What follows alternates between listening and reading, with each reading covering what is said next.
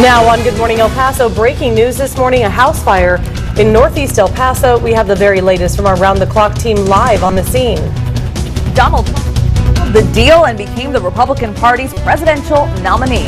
I'm ABC's Stephanie Ramos in Cleveland. Details from the historic night coming up. Plus a vigil overnight for the 3 officers killed earlier this week as family and friends prepared to say their final goodbyes. Live, where news comes first. From the Mesilla Valley and Las Cruces to El Paso and the borderland. This is ABC7's Good Morning El Paso. Rise and shine, a very good morning to you, El Paso, Las Cruces, and Juarez. I'm Stephanie Valle. And I'm Floren. Good morning, everyone. Weather in just a moment, but first, we begin with breaking news right now. A house in northeast El Paso has gone up in flames early this morning. It happened on the 4000 block of Tropicana. And that's where we find Good Morning El Paso's Denise Olivas live with the very latest developments. Denise. Good morning, and we just got an update minutes ago from the spokesman for the El Paso Fire Department, who tells us that the fire actually spread to 80% of the home. Originally, it was thought that it was only 50% of the home, but we've just learned that it damaged much more of the home than previously thought. A damage is estimated at $90,000. That home was vacant. Nobody was living inside, but we've also learned that there was minor damage to the home next door, heat and water damage as fire crews tried to save it. If you can, giving you a closer look right now, you can see the damaged roof of that vacant home where the flames were shooting out of, and we do have some dramatic video that was given to us by a neighbor who captured the flames as they destroyed the roof of the home and even part of the garage as well. We do know that the video actually was shot by a neighbor, Roger Turner.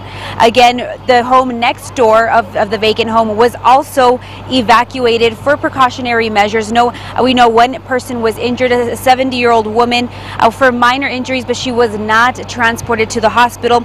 We also know that there was a minor injury to another firefighter. We spoke to a resident, a woman and her mother-in-law who live next door to the home that caught fire, and she tells us how exactly things happened this morning. This morning we were woken by the engines, fire engine sirens, and we came out. I didn't realize that it was this close, and when I woke my mother-in-law, and the flames were just way up. I mean, we came out. We were asked to evacuate. And the neighbors, several neighbors, were standing outside for a couple of hours. It appears, I should say, that they might have been allowed back into their home, or they're probably staying with another neighbor right now. The cause of the fire, of course, investigators are still trying to figure out as we speak. For now, we are live in northeast El Paso. Denise Olivas, ABC7. All right, Denise, thank you for the latest updates. And now let's go ahead and get the latest update on our forecast with Nicole Gomez. And she's standing by right now with our first forecast. Hi, Nicole. Good morning, Hillary and Stephanie. Currently seeing dry conditions here in El Paso and Las Cruces, but we did see some showers move through overnight. And the past 24 hours, we have seen some rain out in Silver City, TRC, but unfortunately, very dry here in El Paso and Las Cruces. But we do have a chance for scattered showers in the forecast throughout the afternoon, so I'm going to keep showers in the forecast at least for the next few days. But coming up at 6:07 with your weather on the 7s, we'll take a look at your ABC7 WeatherNet sites, and your planner for El Paso will also get you out the door with those current temperatures. That's coming up. All right, Nicole, thank you. And at 6:03 now, tradition broken for a second night at the Republican National Convention. Businessman Donald Trump officially wins his party's nomination, and his children take the stage. ABC's Stephanie Ramos has the latest from Cleveland. Nebraska cast their 36 bound delegates for the next president of the United States, Donald J. Trump.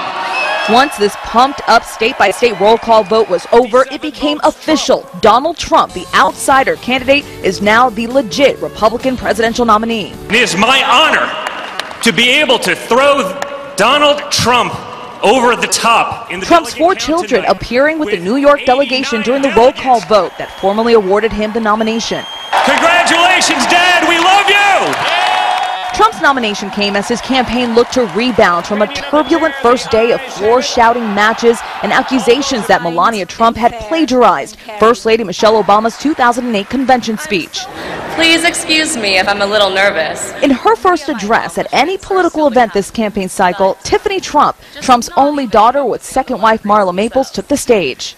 Donald Trump has never done anything halfway, least of all as a parent. And Donald Trump Jr. making the case for his father and attacking Hillary Clinton's involvement in Benghazi. It was a tragedy and one that would be repeated were she to win the election. He wasn't alone. New Jersey Governor Chris Christie going after Clinton on the Iran deal, Russia, and her emails. Oh, believe me, we're not done yet. The indictment is hardly complete.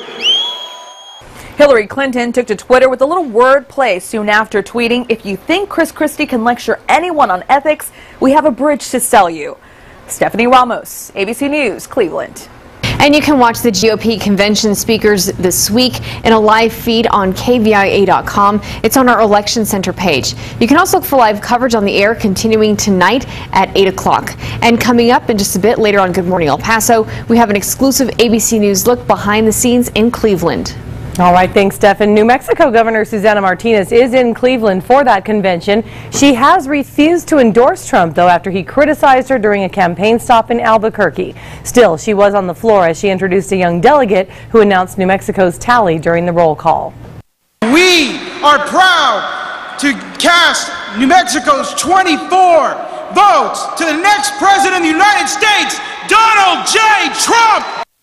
Some prominent Republicans have stayed away from the convention, but Martinez has been a visible presence. The first funeral will be held Friday for 3 of the Baton Rouge, Louisiana officers killed in an ambush by a gunman Sunday morning.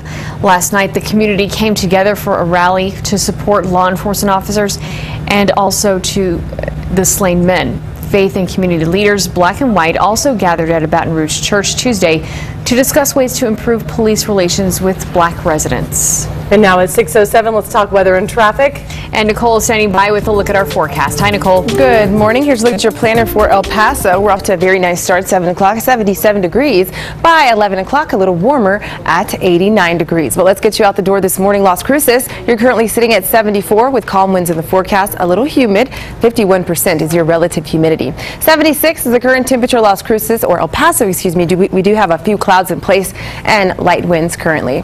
Our ABC7 WeatherNet site showing very comfortable temperatures in East El Paso. Montwood, you're at 76 if you do live in that location, and a little further east, Fabens, 71 is currently where you're sitting. Las Cruces around 6 o'clock, or 7 o'clock, excuse me, 75, and temperatures will be sitting in the 80s by the 9 o'clock hour. Scattered showers is what you can expect this afternoon. Temperatures will be a little warm, but we'll talk about the rain chances with the latest future track computer model coming up in your full forecast. Mauricio?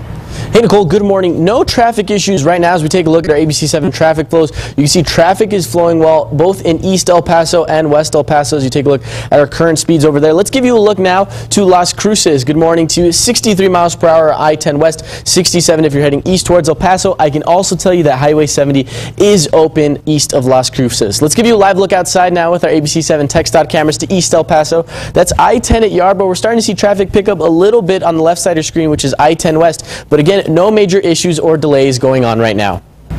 All right, thanks so much. We have much more to come right here on Good Morning El Paso today. Police are searching for suspects in a vandalism case after they say a local splash pad park was damaged just weeks after opening.